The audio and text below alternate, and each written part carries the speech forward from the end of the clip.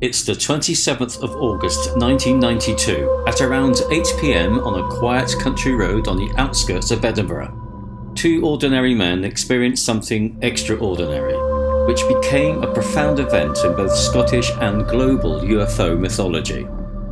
This event, known as the A70 case, was the alleged abduction of two men by extraterrestrials. Neither of the two men, Gary Wood and Colin Wright, expected anything out of the ordinary when they set out on that fateful night. Their journey was from the south of Edinburgh on the A70 to the village of Tarbrax in East Lothian, a drive of about 15 miles. The journey, which normally takes around 30 minutes, was in connection with a domestic appliance repair. At around 10 PM, they drove through the clear summer's night at about 40 miles an hour, chatting about family and other things in general. Rounding a blind corner in the vicinity of Haverig Reservoir, Colin abruptly leaned forward, exclaiming, "What the hell's that?" Gary peered through the windscreen. There, ahead of the car, floating about 20 feet above the road, was what appeared to be some kind of two-tiered, disc-shaped object. He remembers it being about 30 feet wide, wider than the road itself, prominent against the night sky, the moon peering from behind it. Gary, a motor mechanic by trade, who was familiar with a diverse range of mechanical devices and metal finishes, found the appearance of the object very unusual. Wanting to get away as quickly as possible, Gary floored the accelerator, pushing their vehicle up to almost 70 miles an hour. In Colin's words, Gary was driving like a bloody madman. As they passed below the hovering craft, a shimmering curtain of light descended on the car. Gary describes it as like looking at a detuned TV set, just flickering lights. Instantly, they were enveloped in total, complete darkness. Later, under hypnosis, Gary recalled standing outside the car. It was still totally and utterly dark. Not a hint of light. He couldn't even see the car. Just for a moment, he thought they had crashed, and he was dead. He blacked out for what felt like a few seconds. Then abruptly, he was awake, and the car was veering all over the road. Gary could hear Colin shouting at him to watch out. Then eventually, he was able to bring the car to a stop. They looked at each other in disbelief. What had just happened?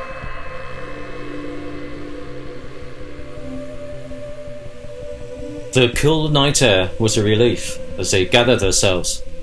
Setting off again, they arrived at their destination, still discussing their bizarre encounter. Arriving at Tarbrax, they pulled over at their friend's house. Gary slipped his hand down to free the seatbelt, but it was already undone. He was briefly puzzled, but thought no more of it.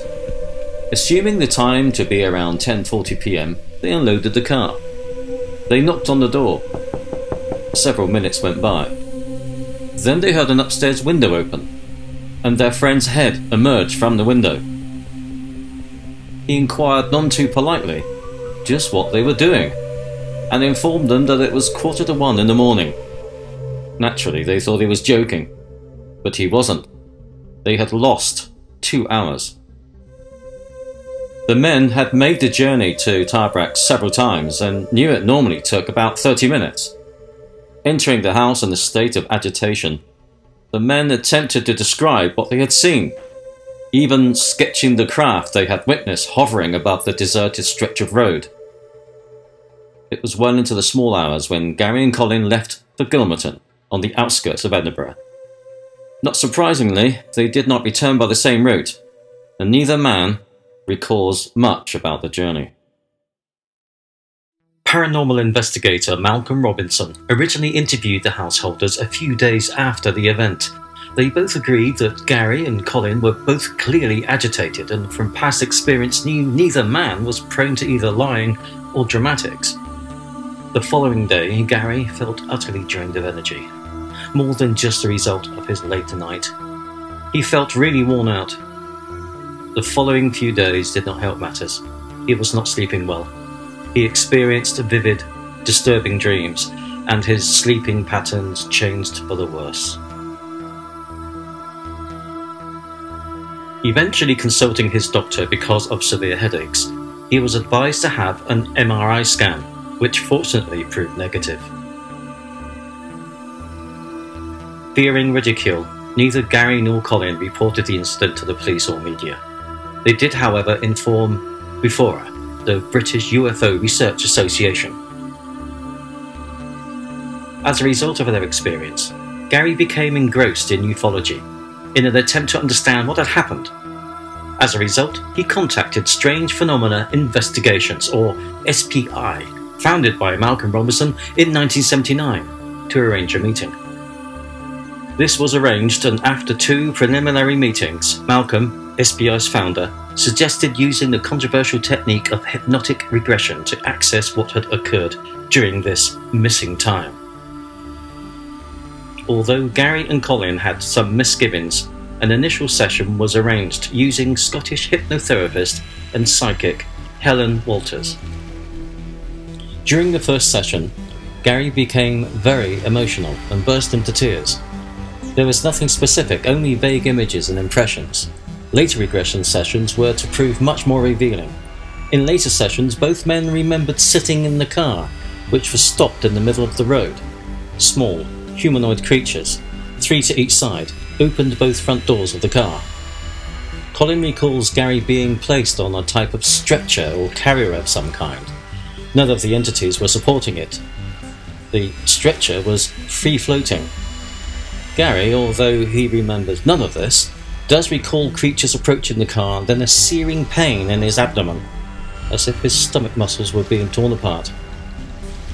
For his part, Colin recalls walking up a ramp into the craft, which was lit by a dazzling white light.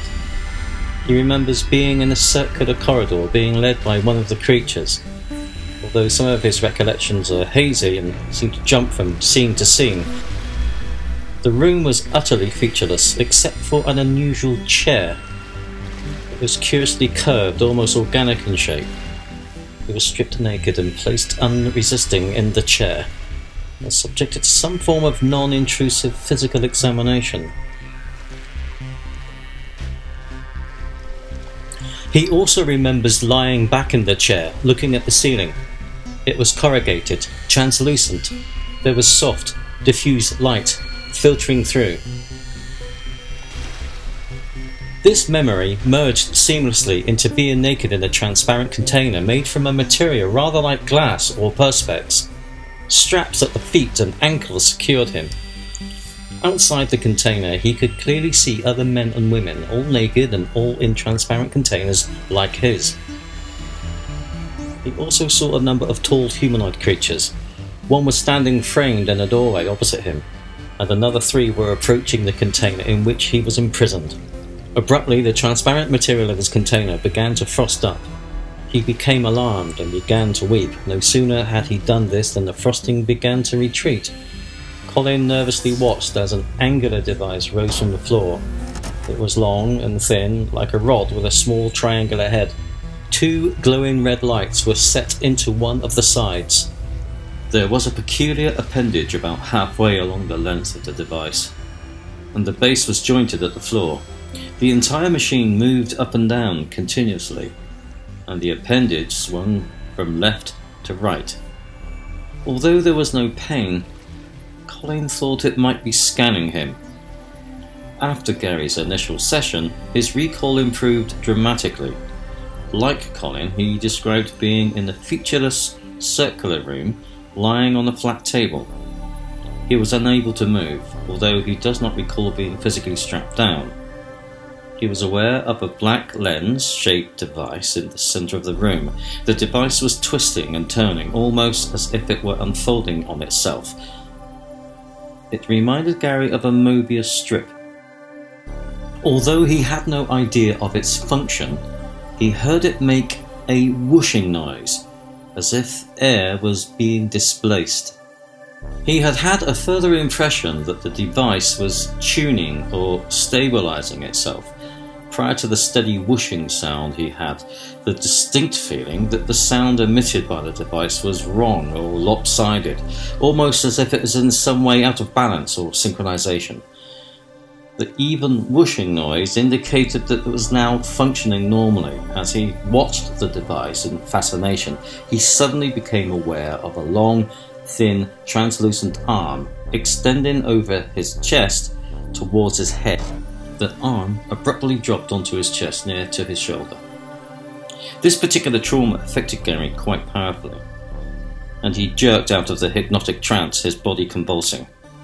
On another occasion, he remembers a hole forming in the floor. It was filled with a viscous liquid of some kind, like a gel. While he watched this, a small column rose from the floor. Gary described it as resembling a tin can. It continued to rise until it was around 3 feet above the floor. The device gave out a noise rather like an electric motor and began to rotate slowly. Part of the cylinder rose from the main body and extended towards him until it was level with his eyes. The tip of the extension had 2 red glowing dots. At this point, Gary noticed the pool of liquid start to vibrate. From the liquid, a tall, incredibly thin, frail-looking creature slowly, almost painfully emerged.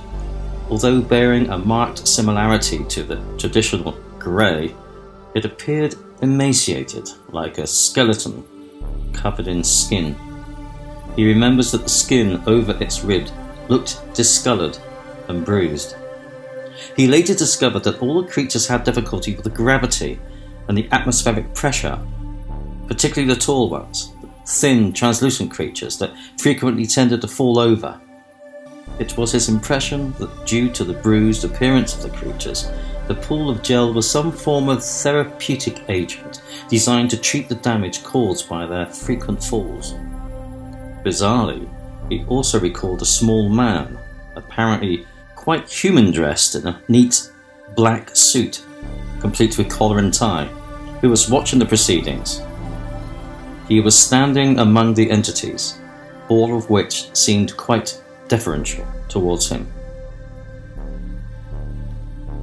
In all, Wood remembers there being around 20 or 30 creatures present, the majority tall, a pallid grey colour and frail-looking. One notable variation from this was a smaller, rather bizarre-looking being with an odd heart-shaped face. On its face were some strangely familiar markings. These comprised coloured facial stripes, 3 diagonally on each cheek. These were reminiscent of the tribal markings normally associated with members of the Native American tribes. He looked at the creatures and mentally asked, "Why are you doing this?" The answer that appeared in his mind was surprising and not a little disturbing. One word: sanctuary. While he was in telepathic communication with the creature, he was able to see fragments of his existence. As if the process was a two-way street, the creature found this amusing, but could not prevent it. In a further mental communication, the being said, "In many ways, you are more advanced than us, but you have been capped. Our existence is much like your own. We also have concerns and needs." Just what capped means is open to question. Gary is certain that at one point they were taken underground. From the table where he lay, he could see tunnels leading off from a huge central chamber made of solid rock. There was also an enormous machine close to him. Possibly it was another flying machine, like the one he had witnessed above the road. Perhaps Gary's most worrying memory was seeing a young woman seated naked on the floor, facing the wall. One of the tall creatures was standing beside her. As Gary looked at her, she turned her head towards him. Her hair was in a loose, shaggy perm with blonde highlights. She was sitting shivering with her knees drawn up to her chin. Her arms were wrapped around her knees, cradling herself. She had been crying and was clearly in the same predicament as him. he is convinced now that should they meet again, he would recognise her instantly. It should be stressed that Gary is totally sincere in his belief, and his sincerity shows he certainly does not give the impression that he had concocted the whole thing. As part of a later BBC TV programme, Gary agreed to undergo a polygraph or lie detector test supervised by Bud Hopkins, an American UFO abduction guru, and Professor Sarah Greenfield, a lecturer in psychology and presenter of Brain Story, a BBC series dealing with perception. While he was attached to the machine, Professor Greenfield asked Gary a series of leading questions, and he passed the test. Although this does not mean that he was actually abducted by aliens, it does indicate that he believes something highly unusual occurred. However, the use of polygraphs is a controversial issue, almost as much as hypnotic regression. It is claimed that the machine can be duped into accepting a response to a question as the truth when it's not. In the A70 case, this is entirely justified, as there is one overall flaw in the evidence presented: the hypnotic regressions.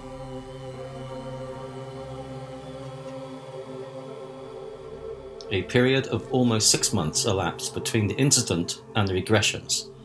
6 months in which both men, because they were not initially familiar with the subject of UFOs and ufology, had time to read all they could about the subject and the mythology surrounding it, particularly Gary. This alone must render the disclosures as presented under regression unreliable. Add to this the predisposition for the typical hypnotic subject to please the questioner by saying what is expected of them, and the evidence begins to fall apart. Without these crucial statements, what is left is the undeniable conviction of both men that a real event took place, an event that they cannot otherwise explain.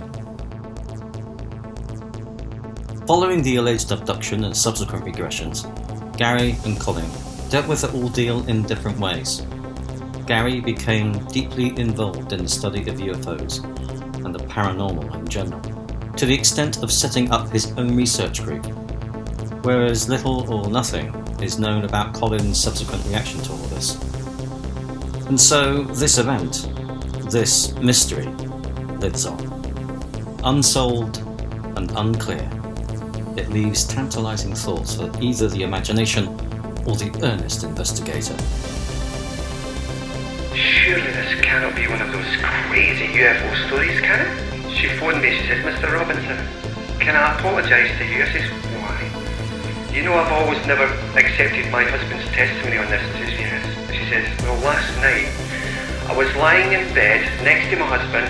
I wasn't asleep, and then suddenly I felt my ankles, something on both ankles, and I was being pulled forcibly down the bed, and I looked up, and for a few fleeting seconds I saw two grey figures at the foot of the bed." She said, "Now, I 100% believe my husband, 100%.